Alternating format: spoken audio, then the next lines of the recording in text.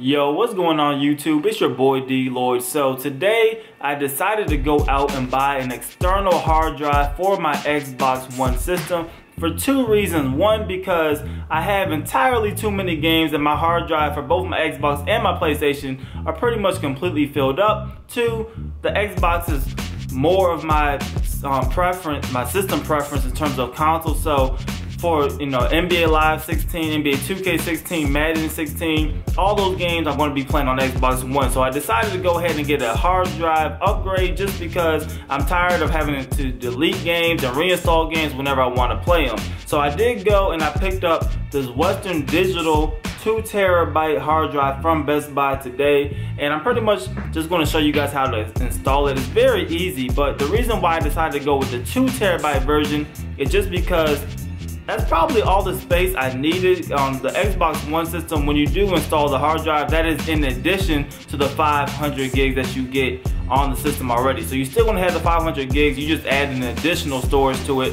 as opposed to just swapping out the actual hard drive. And then really the 3 and 4 terabyte versions, once you get them, they typically come with external power supplies needed, and I didn't really want to deal with that. I do have 2 Xboxes in my apartment, and I have one for my gaming area, one in my living room. And for these ones, all you need is the USB. Literally, you just plug it into one system. If you want to take it into the living room, unplug it and just plug it into that USB. It's just a little bit easier and a little bit more convenient for me. But overall, this whole experience is going to be easy. I've seen a couple of people do it, a couple of videos of it, and I'm just going to go ahead and show you guys how to do it. It's very cake. I just want to show you guys, just in case you're on the fence, or maybe you just want to see exactly how it works before you go ahead and you buy one. I feel like eventually, almost everybody, if you have an Xbox One, you're either going to have to buy a 1 terabyte model of your Xbox, or at some point you're probably going to have to go ahead and buy an external hard drive. But I'm going to show you guys this whole thing live. It's very easy, like literally it's just pretty much plug into play. But I'm going to show you guys how this whole process starts right now.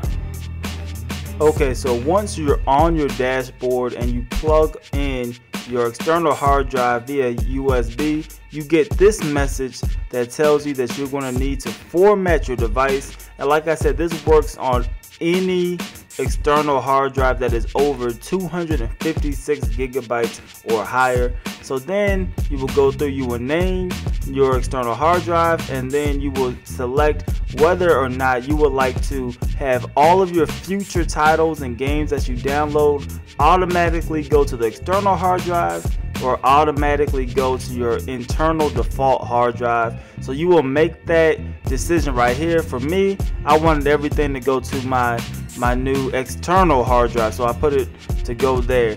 So after you format it, formatting only takes a couple of seconds. It is extremely fast to format your storage device.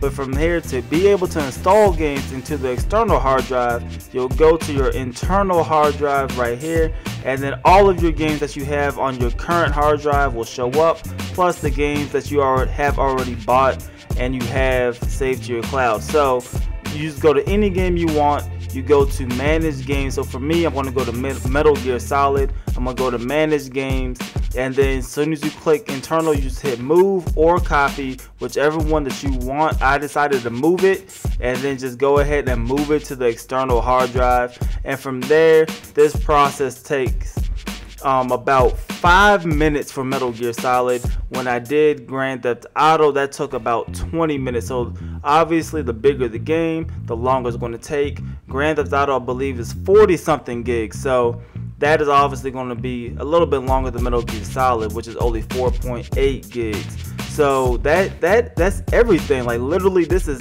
as easy as it could get. And literally, you just plug and play. You're able to move the external hard drive to any other Xbox console, and it will work without you having to reformat it or any extra steps. So if you have any questions, please go ahead and just leave the question in the comment section below. I'll do my best to make sure I come back and I can respond to each and every one of you. That is it. Please leave this video a like. Also subscribe if you haven't already.